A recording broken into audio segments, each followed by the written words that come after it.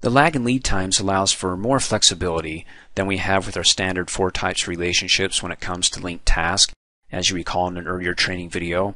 For example, the lag time is a delay time between 2 linked tasks that adds waiting time.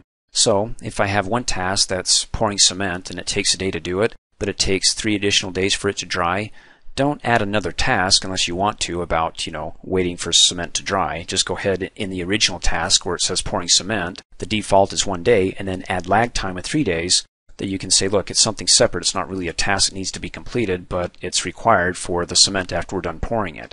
And then for lead time, it's an overlap between 2 linked tasks. So for example, down here when it comes to adding images, it's a finish to start relationship with its predecessor. So I have to wait the full 19 days before I start adding images. But if I add lead time, I can say, look, after 17 days, let's lead into the predecessor by 2 days. I can go ahead and start adding images. So to add lag or lead time, adding lag time is a positive number, lead time is a negative number. All I have to do is go ahead and let me double click on add images. To add lag time, come up here, and if it's a day, go ahead and type in 1, hit enter, and it automatically defaults to day. Click OK. Before I click OK, notice that the project finish date is November the 4th. Click OK, pushes it out to the 5th. And you can see by hovering over that line between the 2 tasks, the relationship, the link line, that it has a lag of 1 day. In fact, if you double click on it, you can go ahead and change it to 2 days. Up arrow and click OK. And you can see it's pushed out more. You can also, instead of using days, type in WK for week, like 1 WK, or for month, for 2 months, 2 MO. And as we discussed in an earlier training video, when it comes to entering in our duration here, you can also do it the same when it comes to your lag and lead times. Now, to enter in the lead time, let me go ahead and double click on that line really fast.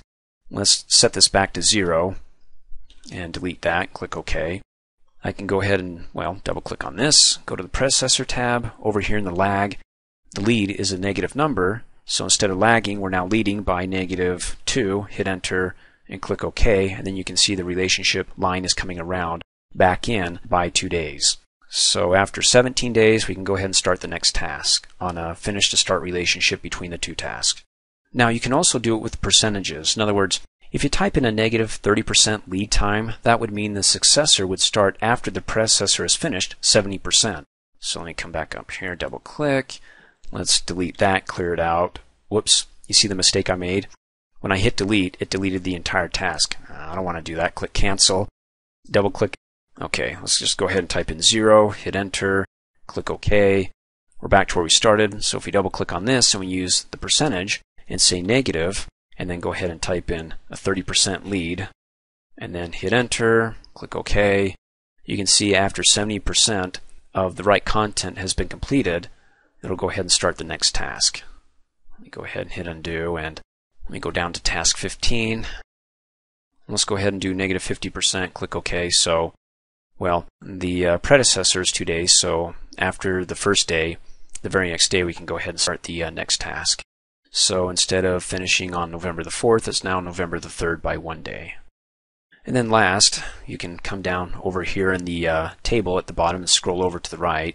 You can see that the default relationships are finished to start. It won't show them because, it's default. It's part of project saying I'm not going to show the default relationships. And those that aren't defaulted, it'll show you what the relationship type is with that predecessor, SS, start to start.